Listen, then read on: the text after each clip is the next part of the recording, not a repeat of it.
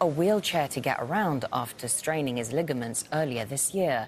As he left Canada, he also called crimes committed in Canada's residential schools genocide.